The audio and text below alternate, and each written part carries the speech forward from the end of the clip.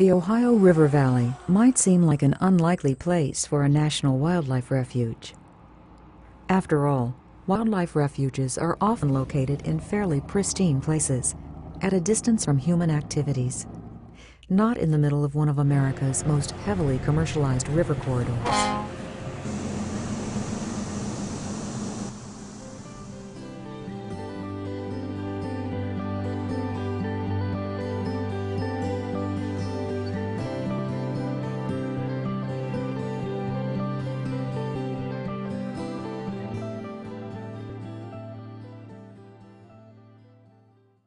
In the 18th and 19th centuries, the Ohio River was one of the most important avenues to the west, and explorers who traveled the river were struck not only by its beauty, but by the abundance and diversity of the Ohio River Valley's wildlife. Birds were so numerous that ornithologist John James Audubon, who lived along the river in the early 1800s, said it took only a few moments to capture a wild turkey or grouse to use as specimens for his drawings. Time passed, and the Ohio River developed into a major industrial corridor. Wildlife that had once seemed inexhaustible became increasingly scarce, or, in some cases, extinct. Part of the problem lay in the loss of habitat. The Ohio was a relatively shallow river, and beginning in the early 1900s, a series of locks and dams were installed along its length to allow dependable year-round navigation. But the rising water levels drowned dozens of islands. On many of the remaining islands, the forests were cleared for farming, oil and gas development, and eroded by sand and gravel dredging. Pollution struck another blow, as wastes from factories, mills, and cities turned the Ohio's waters into a deadly stew. It was only after cleanup efforts took hold in the 1960s and 70s that biologists began to see the first glimmers of hope.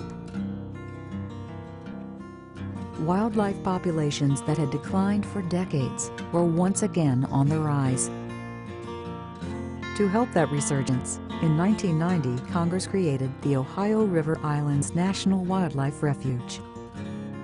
Today, the refuge's many islands are scattered along 400 miles of the upper Ohio River, from Pennsylvania to Kentucky. The waters surrounding the islands are home to more than 100 species of fish. The island's underwater areas also provide an important home for freshwater mussels. Many species of these unique creatures thrive on the river bottom, buried in the sand and gravel. Mussel populations were put under pressure in the first half of the 20th century, when their shells were harvested in huge numbers to make mother-of-pearl buttons.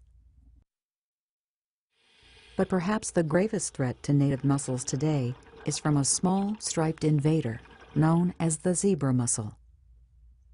Zebra mussels attach themselves to hard surfaces, including native mussels, and can cause native mussels to starve by competing with them for food.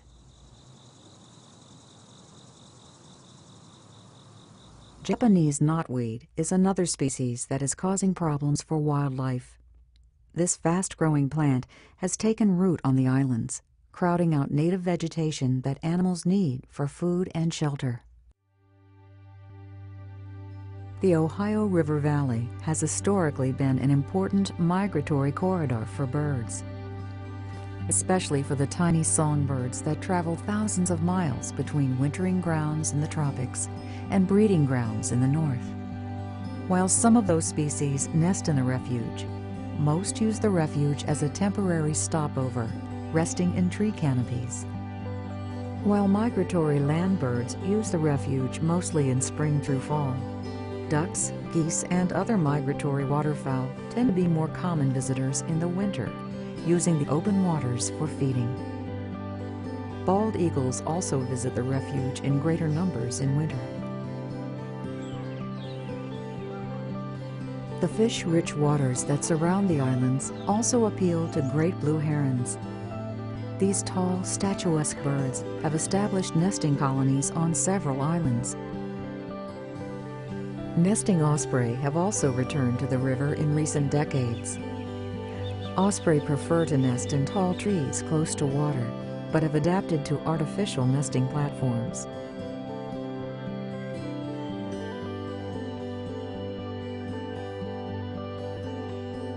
A visit to the refuge reminds us of the value of restoring our ties with nature, especially in those areas where humans have left a heavy mark, while offering visitors a chance to experience a bit of the wild Ohio that was almost lost.